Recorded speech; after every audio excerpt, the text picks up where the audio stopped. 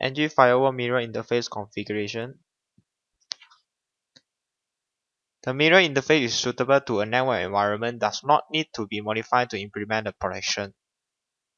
Even though the device is failed, but it will not affect the network environment.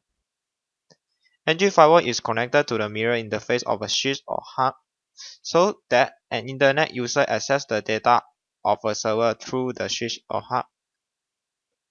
Upstream and downstream data must be mirrored to protect the server. The following topology shows the NG firewall being deployed in the bypass mirror interface. The user network segment is the 192.168.2.0/24 and the server network segment is the 172.161.0/24. Basically, the user wishes to configure the server protection with the IPS rule to prevent the outside web application attack. So we have to configure the Ethernet 0 as a round mode to enable management for administrator. After that, we have to configure another Ethernet 1 as the mirror interface to listen the traffic passed to the switch. So this is a basic configuration in the bypass environment. First of all, user can change their mesh interface is subnet within the management network. After that, user can configure any other Ethernet as the mirror interface connected to switch. Ensure the NG firewall can listen any traffic trying to pass to the switch and attack the server.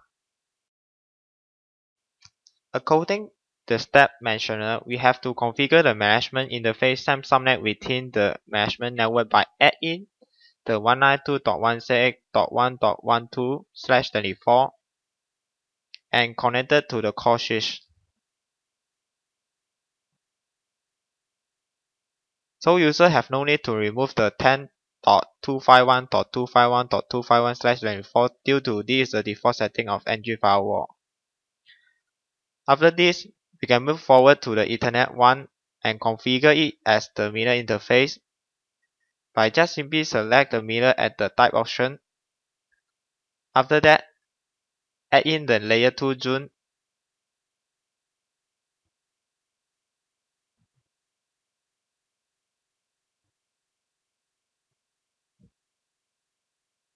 and the configuration was considered done.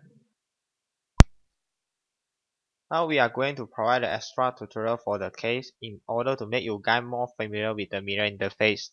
First of all, we have to add in the default static route in the NG firewall point to the core switch through the Ethernet 1.